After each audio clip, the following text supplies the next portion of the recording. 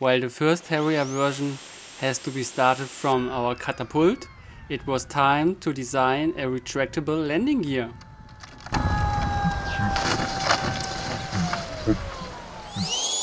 And here is the same Harrier, first time on wheels.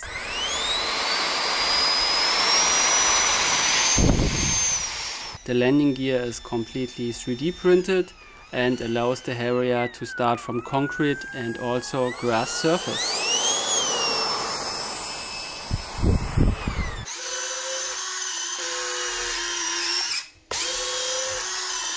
The physical gear design is inspired by the one I built for the SUX, but instead of springs we use nitrile rubber rings. They are available as set in a lot of different sizes. They got a super nice damping performance and are also very easy to install.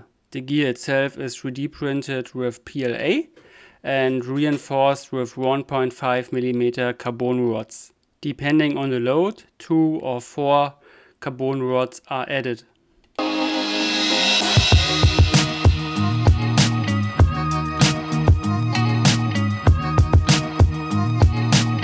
These yellow parts are the retract adapters. They got 2 walls and are a lot more stable than the rest of the Harrier construction. For the first stress test, these adapters are bonded on a wooden plate and put to my rough surface machine. This is one of the first load tests of the Harrier 3D print landing gear. This is the normal load, about 1.9 kilogram on the main gear. And now we do a drop test. I lift it up 15 centimeter. It can hold more than the double till we reach endpoint. And now I will add one more of these black rubbers. Now there are 3 per side installed, so altogether 6. And we can see that it is much more stiff and holds more load. This will rotate.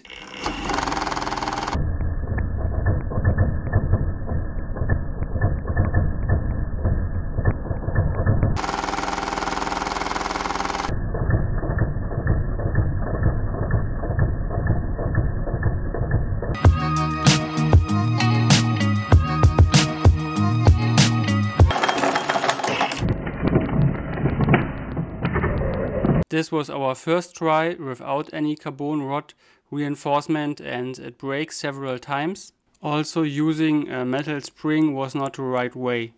It's a aramid reinforced.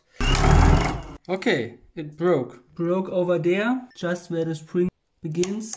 There's not enough material inside. The new construction was super durable. I let it run for several minutes without any break. The shock absorbing of these little rubber rings are better than salt.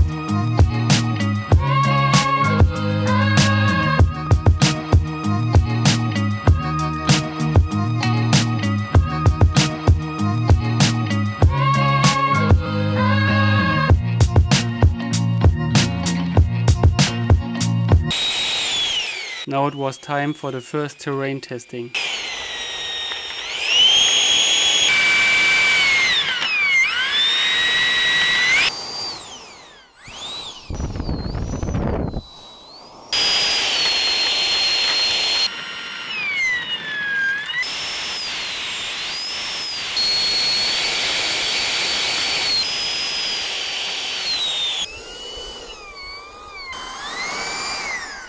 There was just a little bit adjustment necessary on the outer wing retracts, because there was not enough tension on the rubber rings, but the other retracts work perfect from the first moment.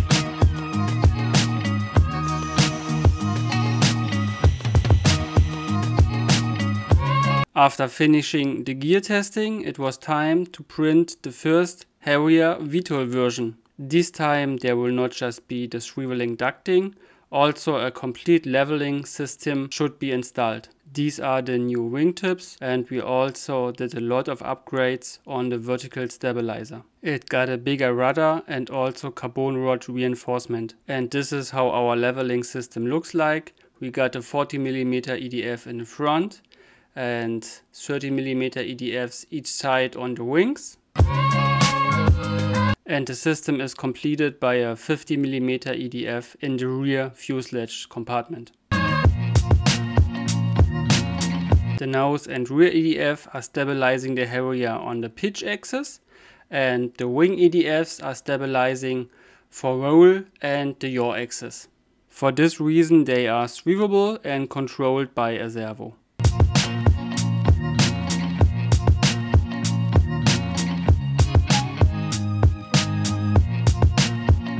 Beside the stabilization, these extra EDFs also give extra thrust to the whole construction to realize vertical takeoff and landing. Here is the test rig. I will use 3S HV LiPo and these modern ProShot Heli ESCs. I start with the 30mm one.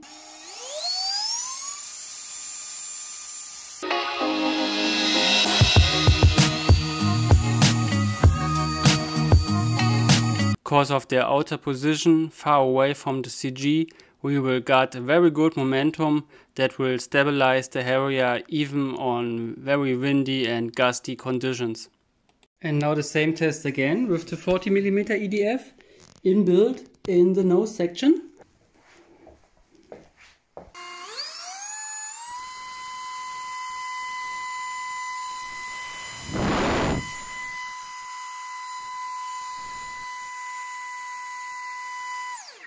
This is the 50mm EDF inbuilt in the fuselage section.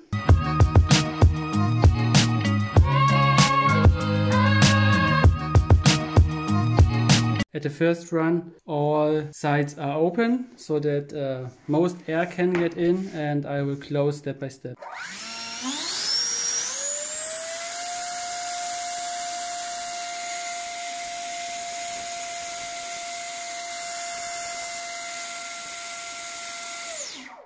Now most of the sections are closed. This is how it would look like also when everything is ready assembled. This area is from the gear door, the gear compartment. Here is also an opening, so also from the rear they can get some air into there through the fuselage.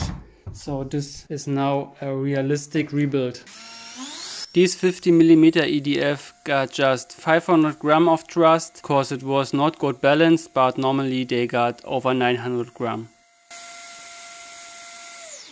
The final takeoff weight of our Harrier should be 2900 gram for the VTOL version, so we got 700 gram plus to do a vertical takeoff.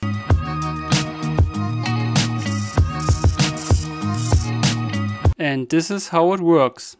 The weight of all this technique is about 200 grams, and let's install it in the wing. Here we got the wing cabling. These are special lightweight cables. Here we got the 3D printed parts, and here's the whole technique. These two servos are for the flaps, ailerons, swiveling the EDFs, retractable gears, and all the cables and the ESCs. A lot of stuff.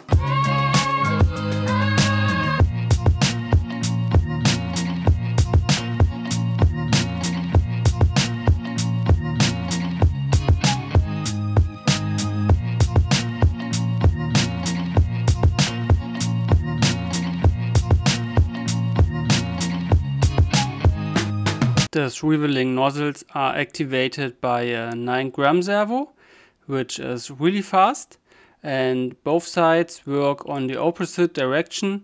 This means when one goes to the front, the other side goes to the rear to give it a very good yaw momentum.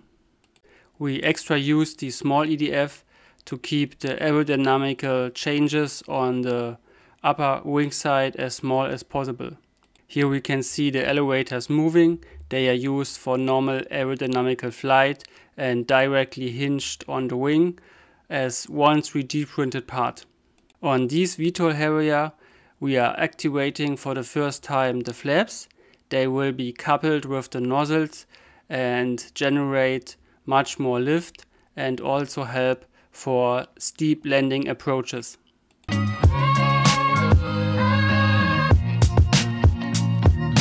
The wing became a very complex part of the Harrier with all these VTOL technique, but at the end we are very happy that just a little bit weight was added and everything works perfect.